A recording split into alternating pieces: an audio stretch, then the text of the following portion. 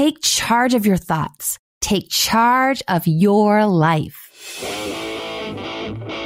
Psychologist, author, speaker, musician, former professor, and the host of Love and Life, Dr. Karen Anderson-Abril. Welcome to Dr. Karen Love and Life.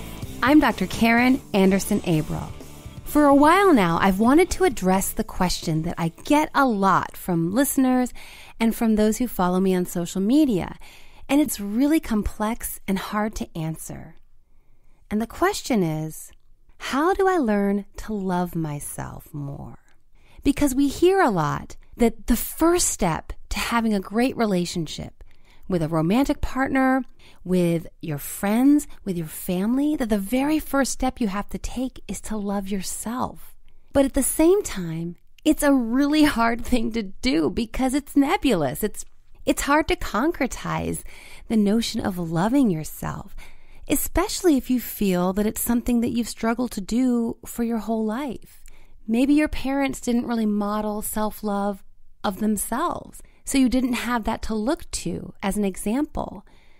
Or maybe they weren't kind and loving to you in your childhood, so you don't have that sense of worth and belief that you matter. When people are struggling with self-love, which I think we all do from time to time, we're human. We have those really dark times. We have those really dark moments. But when people are struggling on a daily basis with feeling okay about themselves, it's really easy to say, well, just learn to love yourself more, but really hard to provide practical strategies for doing so, which is why I've been very eager to devote an entire podcast episode to this topic. And joining us for the conversation is author Katherine Baldwin, who shares her own journey to self-love and provides not only her personal story, but also some practical steps we all can take to learn to love ourselves more. Katherine Baldwin is a writer, journalist, coach, and speaker. She writes and speaks about her journey of transformation and coaches others to break unhealthy patterns, find love, and live wholeheartedly. She is a former Reuters correspondent whose freelance work has been published in Red, Psychologies, and The Guardian. Katherine, welcome to the program. Hi, Karen. It's great to be here. Wonderful. Thanks so much for joining me today. This topic that I want to address with our listeners is such an important one, and one that I get a lot of questions about, how to truly love yourself. So I thought this would be a great kind of touchstone for us to discuss with listeners about how we can go about this very kind of fuzzy notion of self-love. Yeah, thanks, Karen. So my book it's called How to Fall in Love, and it is my journey of how I eventually found a relationship in my early 40s and committed to my now fiancé. But at the core of it is my own journey to learning to love myself after many years of not loving myself. You know, when I say that I didn't love myself, it was quite extreme in that I actively harmed myself. I was binge eating, I had an eating disorder, I was compulsively exercising, I was working myself into the ground, I wasn't resting, I wasn't having downtime, I was drinking too much alcohol, I was getting myself into relationships with men that weren't good for me. So I was harming myself in so many ways. So this story, this idea of self-love is so important to me because I had to build really solid foundations of self-love and self-care way before I was able to have a healthy and loving relationship with somebody else. It was really crucial. Help my listeners understand your background, because you're admitting now that the self-love was not there. And in fact, the self-abuse was there. But on the surface, you had this glamorous life with international travel and business. I mean, on the surface, you looked like you had it all. That's right. I did. On the outside, it looked really good.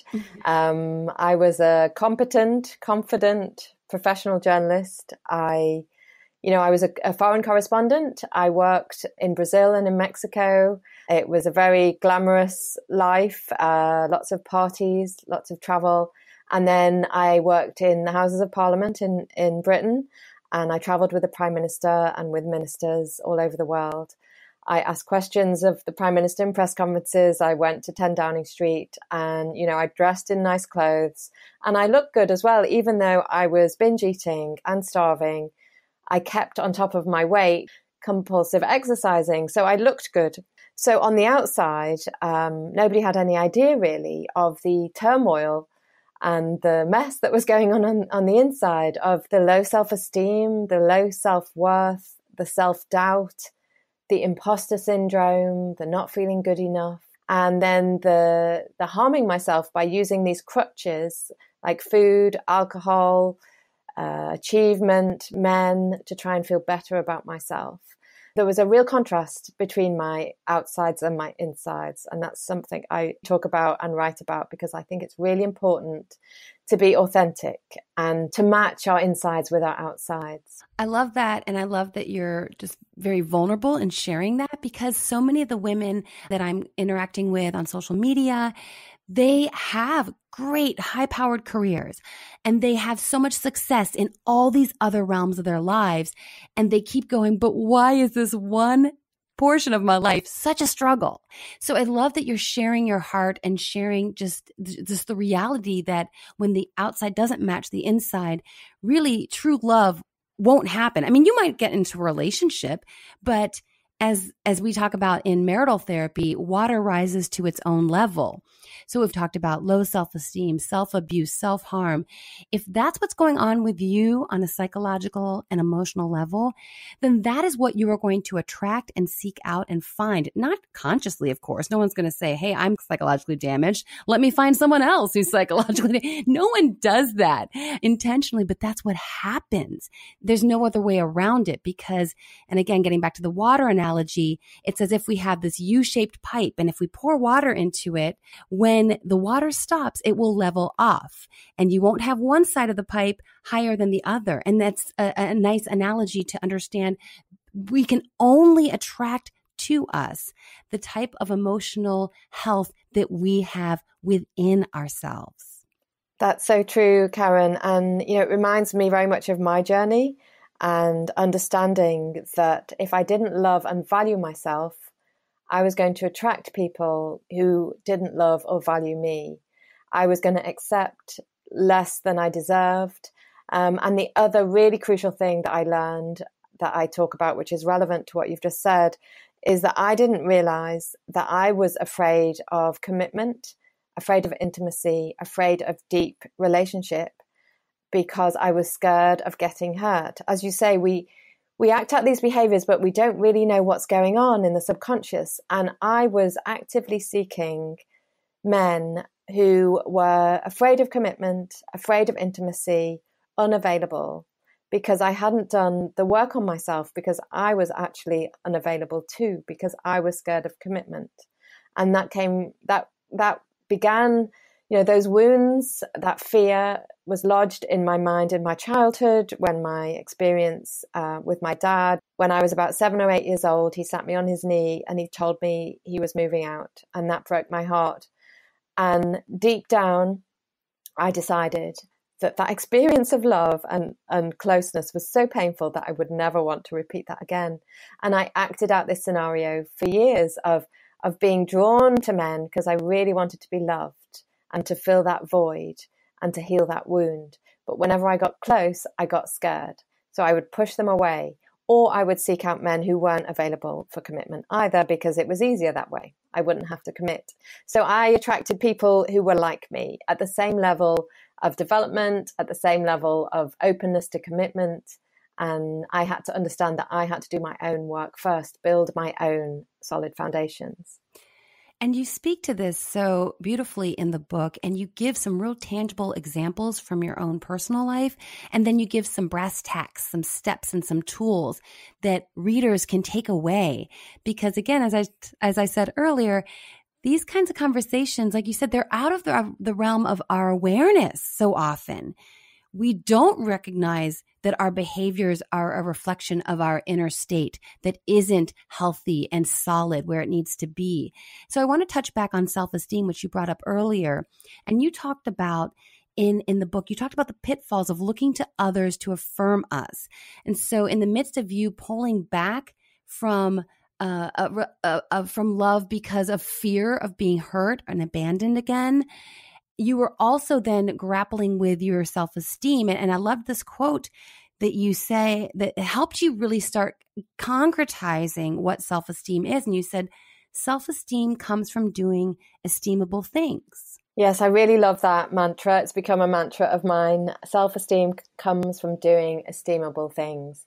So obviously the things that I was doing before, binge eating, drinking too much alcohol, getting myself into trouble with men who, with the bad guys, the men who weren't good for me, working too hard, not having any balance or boundaries in my life. All those things weren't esteemable. I wasn't being kind to myself. So I had to start learning how to be kind to myself and how to esteem myself through the behaviors, through the actions. So for me, that was, letting go, learning to heal from my eating disorder, stopping the binge eating, understanding that I was trying to numb my feelings. So learn to process my feelings in healthy ways. And for me, that began with sitting still rather than running away. Just being still for a while enabled me to connect to my feelings and process my feelings. And that was really important. And, there's lots of other tools that I suggest in my book, journaling, writing down our thoughts and our feelings.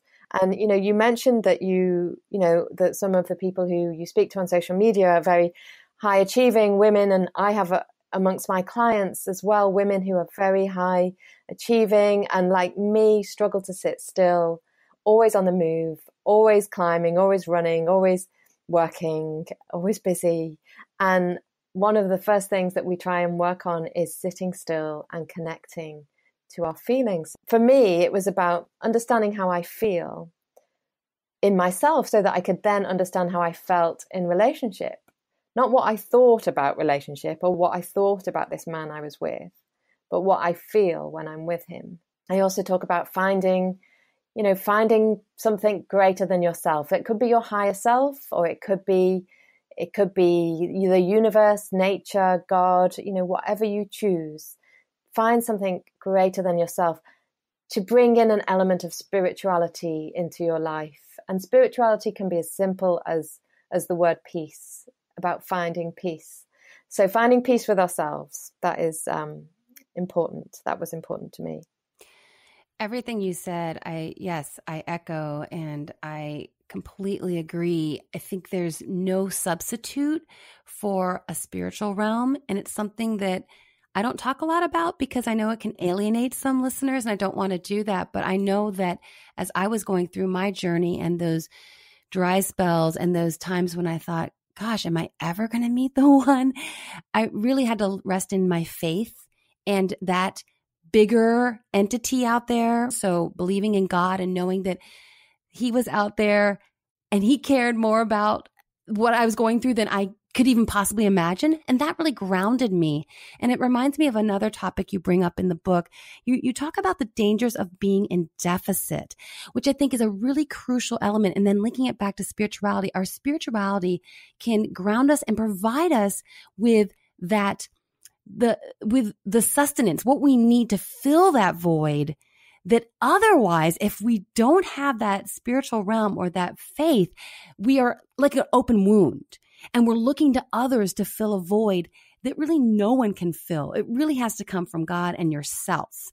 But if you're operating in a state of deficit, it's a period in your life when you're horribly vulnerable to just trying to fill with anything or anyone. And you mentioned, and I would like you, if you don't mind, share the story about when your father passed away.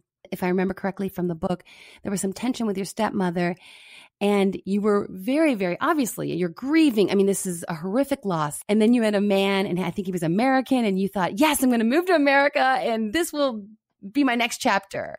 Yeah. When my dad died, there was not only the grief, huge grief, for many reasons, because it had been a complex relationship. And then I was having difficulty with my stepmom and I really needed a lot of support. And I didn't really realize how how sad and how lost I was. But I did meet a man. He was actually British, but he was moving to Washington. And so I was dating him and he was living in Washington. And I remember feeling so unhappy with my life in London and so lost and so unsure what to do next that I thought, I know, I'll move in with him in Washington. And it was going to be the answer to my troubles. But actually, I hadn't thought through my life. That was me trying to find someone else to fix me. And as we know, that doesn't work.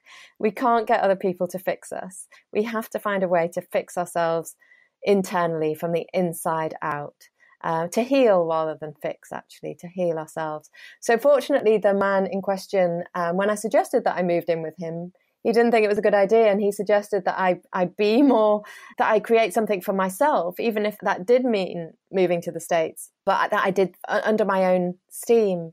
I took that as rejection, relationship ended, but it was probably the best thing that happened because it enabled me to grieve again. So that relationship had been a sticking plaster. It had enabled me to cover over the wound for a year while I dated someone. And then when it ended, the floodgates opened. I really grieved and I felt really empty and lost. And I felt, actually, there's a part in my book where I'm wondering what the point is. I'm so lost and lonely and empty inside that I'm wondering what the point of my life is. And then I choose to try and climb back up, use whatever I can to feel better. So that hole that was in deficit, to fill that with kindness to myself. I was talking about this with a client today, being kind to ourselves. It doesn't come easy to all of us. It really doesn't. No, it doesn't come easy at all. And I was just reading a book that was looking at some of the psych research, and there's all sorts of studies that look at the messages that we tell ourselves. We can be our worst critic. People who are actually really thriving in life, they're critical of themselves objectively, just like, oh yeah, I could have done better next time, and so forth. But they also have a lot of grace and give themselves a lot of breaks, because I think some of us think, well, if I'm not hard on myself, then I won't be a high achiever anymore. But actually the literature shows the opposite, that we are better at achieving and we achieve more when we give ourselves just a little grace. Dr. Karen Anderson-Abril. I'd love to connect with you on social media. On Instagram, I'm at Dr. Karen, dr.karin. Here I share my thoughts on love and life through original quotes and images. I'd love to have you join the conversation. On Twitter, I'm at Dr. Karen Anderson. You can find me live tweeting my favorite shows, This Is Us, Will and Grace, and my guilty pleasure, All Shows Bachelor Nation. On Facebook, I'm at Dr. Karen Anderson-Abril. There you can read my blog, see where I'm speaking, and find links to others' podcasts when I'm a guest on their show. One of the things that you talked about also in the book that really struck me was, as you were trying to crawl out of this well of grief, you did consider and you tried for a time some antidepressants, which is, of course, a very common occurrence now. In America, at least, there's a pretty big push in this direction. And as a psychologist, I am quite worried that that is the first course of action oftentimes. But I was struck that you didn't really like how you felt.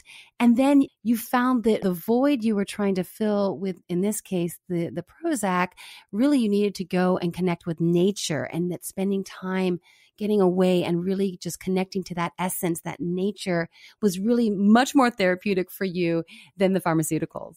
Yeah, it's a really interesting discussion, and it was an interesting time of my life.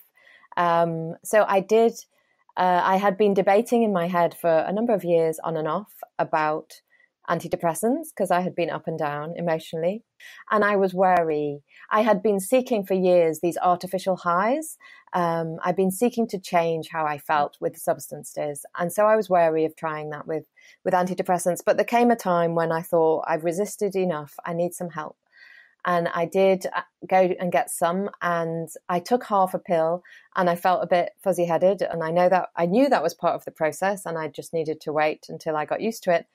I took a half a pill the next day, and again I felt fuzzy, and I went for a walk, and I was so torn about whether to continue taking these antidepressants. And I started to look at my life, and I started to realize that I was making myself miserable through the choices that I was making. I had left my very high stress job as a political reporter in Parliament. However, I was still doing work that didn't fulfill me, that didn't make my heart sing. So I thought, how about I try and be kinder to myself and create a different life for myself to see if I can do life without the pills, because I felt like I would be medicating myself to maintain the miserable life that I had created. And I remember one day a work meeting got cancelled. I was in London and the sun was out and I thought, I'm going to the beach. So I just went to the train station, got on a train for about an hour, went to the beach on my own. And I was so happy that day. I was in my element. I was on the sand, in the sun, in the sea. I was reading. And I left that day and I thought, Katherine, you know exactly how to make yourself happy. It's the choices that you are making. And if I continue to make those choices, I would need antidepressants to keep afloat. But if I made different choices, maybe I wouldn't need them. So I vowed to myself that I would make different choices and try and do without the drugs. And that's what's happened. I haven't returned to them. I didn't take any more. And everything's changed. I've changed my career. I've moved out of London. I'm engaged. I live by the sea. And I'm not saying I'm sorted. I still struggle with being hard on myself and overworking. But largely, it has been a transformation. And I'm pleased that I realized that I was making myself miserable. And you took the power back by looking at your choices. Because there are a lot of things in life we can't control, but we can control these day-to-day choices, whether it's our mindset, whether it's our behaviors, whether it's giving ourselves a little bit of a break and going and spending some time at the beach. These behaviors and these choices that we make are huge. They're little in and of themselves, but they add up to completely change our lives. And that's why I loved that story and I wanted to just share it with my listeners. And it also reminds me, what you just shared reminds me of another quote you talk about.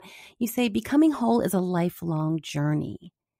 And I like this because sometimes, I have a lot of quotes that I put on Instagram, things like, happy marriages are made up of two people who are perfectly happy alone. And then I think sometimes people have a little pushback on that. They think, well, I'm not perfectly happy, so does that mean I'm never going to be happily married? And that's not what I'm suggesting. But I am saying, as we've talked about throughout this conversation, that when I'm coming from a place of deficit or I have a void that I'm hoping my relationship will fill, that's not sustainable for a healthy relationship that will actually help both partners thrive. But what I am saying is that, of course, it's a lifelong journey. None of us is perfected. Of course. I mean, that's absurd. But ultimately, we are going to receive and attract and have in our lives the same level of work that we've done. Obviously, in relationships, we are doing our healing all the time. And I remember when I heard the expression that our hurt happens in relationships. So our healing happens in relationships too. So as we are in our relationships, we are still doing our healing, and we're healing at a really profound level as well.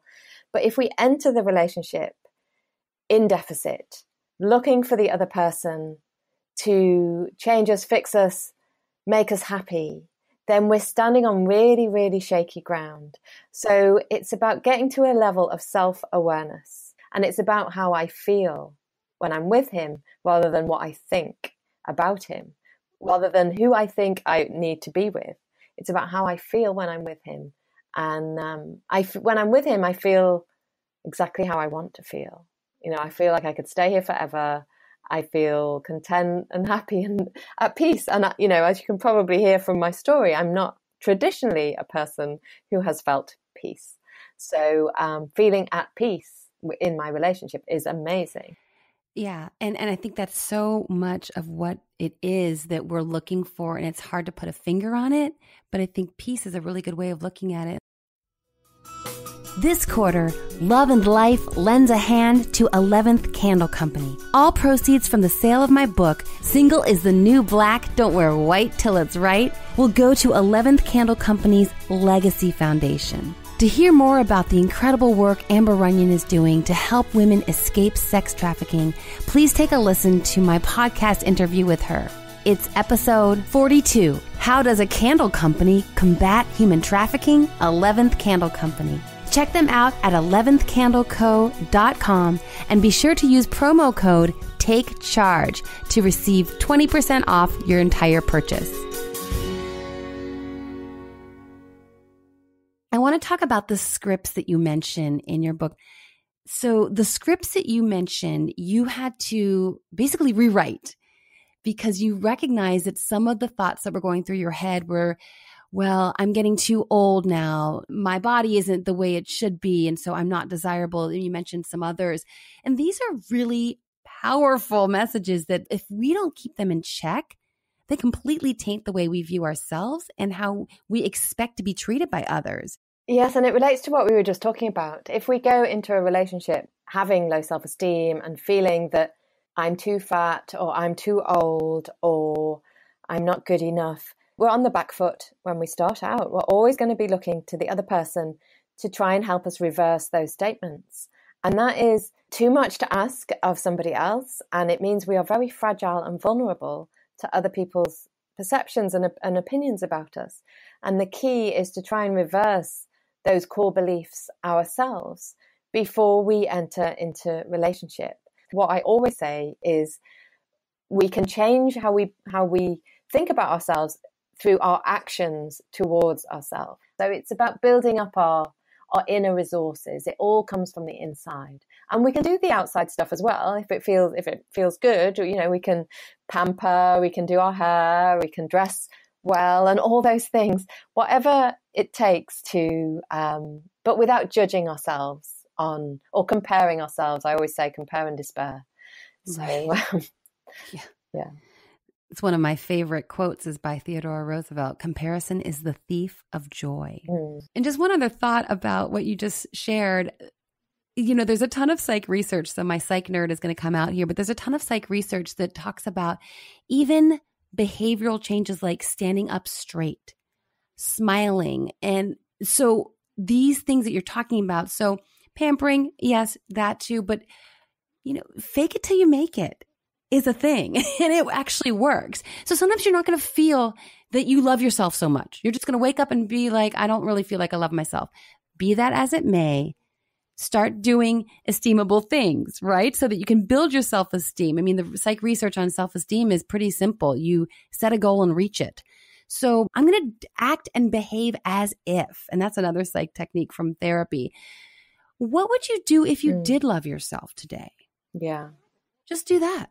Imagine, well, someone who loved themselves might, I guess, make my bed because I want my room to look put together when I come back to my bed this evening.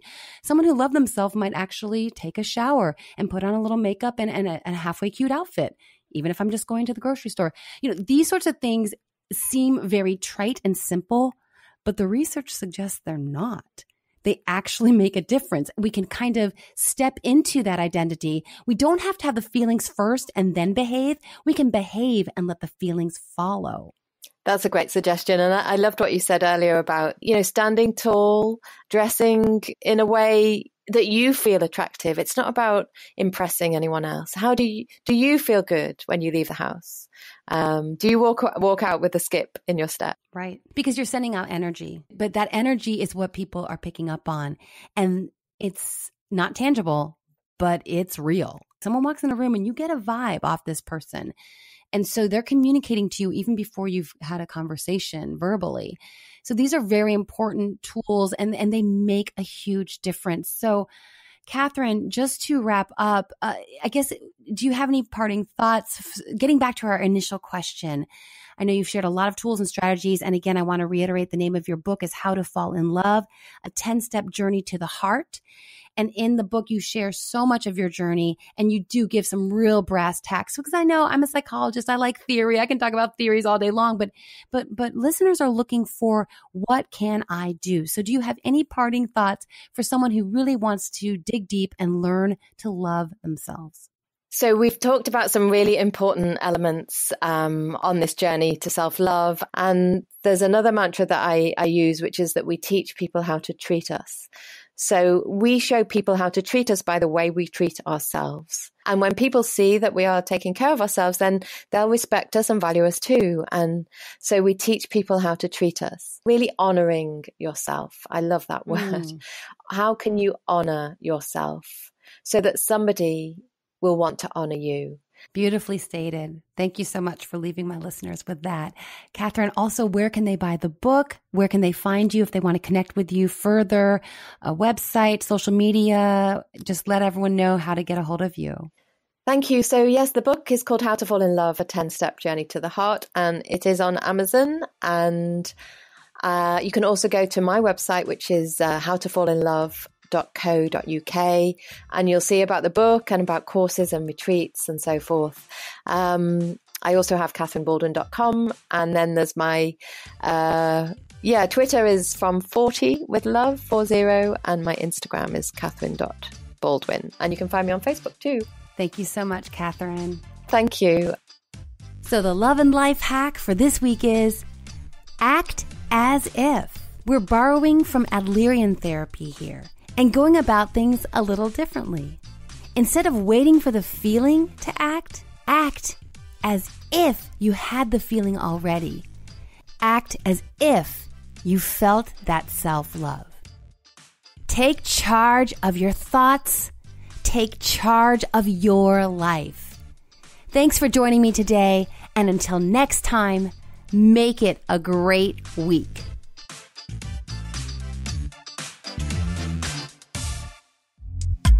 Dr. Karen Love and Life is produced by Chip Gregory, senior producer Michelle Mousseau, and host and executive producer Dr. Karen Anderson-Abril.